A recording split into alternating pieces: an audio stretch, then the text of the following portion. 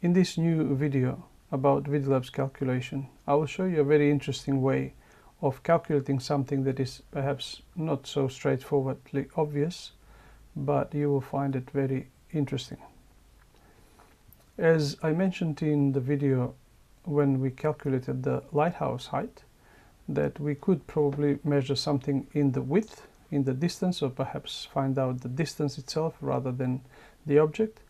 In this example, or in this study case, I will show you how you can manage to do such distance measurement. Okay, so this is the screen that shows you the image that I have taken with my smartphone. As you can see, there is a large ship in the distance on the horizon, and I was curious if I can find out how far that ship was. Obviously, in order to find that out, I will need to find out what is the actual physical length of that ship. But let me first explain how I use this picture and what I can work out from the details that I know in the embedded metadata or EXIF metadata of that picture. So as you can see here, this is the EXIF metadata embedded in the digital image of the photo of the smartphone. As you can see, it tells you the camera type, in this case iPhone XS Max. Tells you the date when this was taken and even the hour, so it was in the morning, 9:04. This is an important, so I can show you how I figured it out, how I find out what particular ship is that, so I can know exact dimensions. The size of the image is 4032 pixels by 2268. And the important thing for me is also the focal length of the lens. So in this case I'm using the telephoto second lens, second camera on the smartphone. You probably know this model is a bit older, so it has two lenses at the back. One is for the normal view, which is reasonably wide angle, and the second one is like telephoto, which is this one. So the 6mm lens over that sensor, which is a very small sensor, gives you a telephoto impression. Okay, so what we are saying that we can do now, the camera, in this case shown as a normal CCTV camera, but obviously this is the smartphone camera, is seeing a total width which is equivalent in pixels to 4032 in our case. So based on that, we actually will find out what is the width of that ship on the horizon in pixels first. So let me show you that. Okay, so this is the picture that is actually digitally enhanced, zoomed in, so we can measure the length of this ship in the distance in pixels. So any photo editing software such as Photoshop, or in this case I'm using Affinity Photo, can measure pixels length of objects within the picture. So the right hand side of the boat measures 2023 pixels. The left hand side 1918. Obviously the beginning of the picture is 0, the end is 4032, which is the width of that image. So if we deduct 2023 minus 1918, we get 105 pixels. So as you can see, it's pretty reasonable, I guess, clean edges, so we may have some error of a pixel or two, but 105 pixels is the width that I measure with a telephoto lens. Okay, so now let's find out what is the length of the ship if we want to see, if I want to calculate what is the distance to that ship. Now, because the image was taken at about 9 in the morning, as I mentioned, I went on to a Newcastle Harbour website, and I found out that the only ship that left early in the morning from Newcastle is called KM Sydney. And KM Sydney is the ship that has sailed to the south of Newcastle. Now here's a map of the Newcastle, and Kayama is somewhere on this level, so roughly we calculate that probably is about 200 kilometers from Newcastle to Sydney, which, by knowing the speed of the ship of about 20 to 30 kilometers an hour, it means that if this vessel has left at about 4 o'clock in the morning, by about 9 o'clock, which is 5 hours later, will be around Kayama or opposite Kayama, which is what exactly I have seen. So that way I know that the ship in question is KM Sydney. By further investigation, we have found out the details about KM Sydney. As you can see here, there is a picture of that ship without obviously the containers cargo on the ship itself. But for me the important thing is the length. The length of that ship is 222 meters. So we know that the length of the ship and these 222 meters in my case are visible as 105 pixels. So if we now have this drawing, which is the full image of the telephoto lens, which is 4032 pixels wide, and the ship itself is 105 pixels wide, if we divide 4032 by 105, we get 38.4 times. So that means this ship can be put 38.4 times along the width of this total width of the picture. By knowing that the width of the ship is 222 meters, by multiplying this simply, we get 8,525 meters width of that visible scene from my position where I'm taking the photo. So that's an important number to remember, which we'll use then to calculate the distance using the ViDiLabs calculator. So 8,525.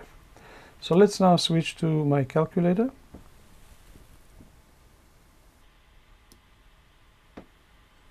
Okay, so here's the calculator which we will use to calculate that distance. The first important thing to enter, as we always said, is the blue rectangles at the bottom.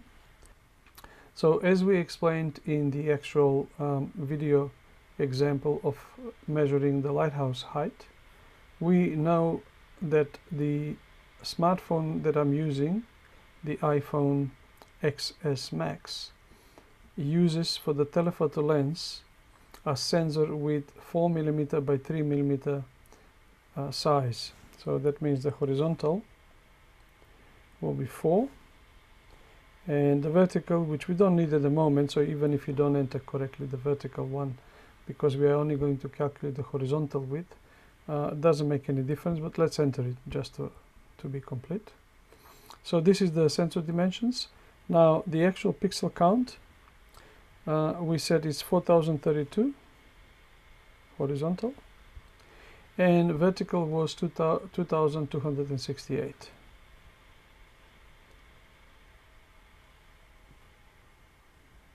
Okay, so now we need to enter the focal length to be 6mm. So in order to release the locked focal length, we need to hold the distance to lock, and then we go into the focal length window and enter 6mm.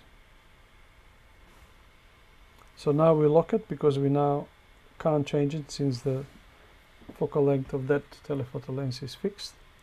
So what did we say? We said that we have about 8,000 meters or 8.525 kilometers width of the scene. So what we do here is top right hand corner where it says scene width, we can enter whatever we want.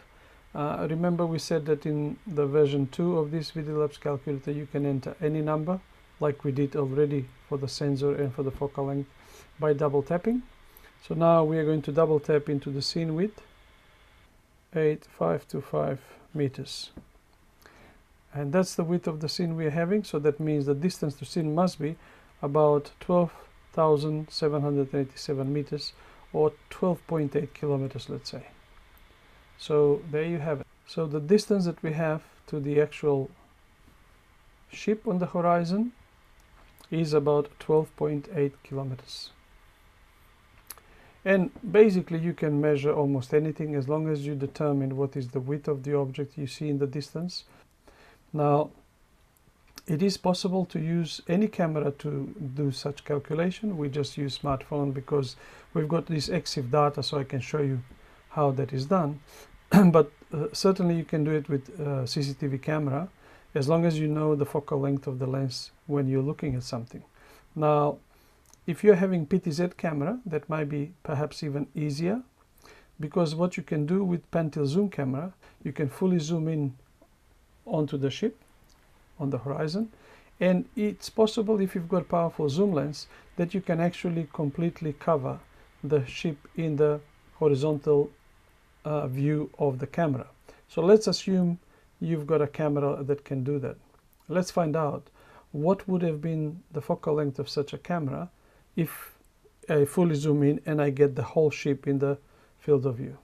So to do that, now what we'll do is we actually will first lock the distance, because let's say we know what is that distance because we've calculated it already, but I'll just show you how you can find the equivalent focal length that will give you that scene. So if we hold 1 second and the distance to scene to lock it, remember we had 6mm if it was the smartphone, which is the picture taken from the smartphone. But imagine now you've got a zoom PTZ camera with a powerful zoom lens using the same image sensor. So let's say we are not changing the image sensor, although we can if we want to. But if we are not changing the image sensor, all we need to do is, under the scene width, we enter 222 meters, because we know the ship is that length, and we found out that that is the particular ship we are looking at. That's the important part. You have to obviously find that out. So if we double tap on the scene width and enter 222 meters there, what do we get in focal length is 230 millimeters. And that's not unrealistic. Like, you may have a PTZ camera where the focal length goes over 230 millimeters. So that means with a sensor of 4x3 millimeters and 12 megapixels sensor image, you will get the actual 222 with at 12.8 kilometers distance, which means you really see the boat fully. You can even recognize the writing on the boat, KM Sydney. But this is how you can use the calculator, even though really this is not a typical CCTV usage. But as you can appreciate, if your lens is precise, like most of them are, that are not distorting, and you know the size of the sensor, you know the pixel count, you really can do almost any kind of calculation that may be very useful. So I hope you liked this interesting study case, and I wish you all the best and talk to you soon.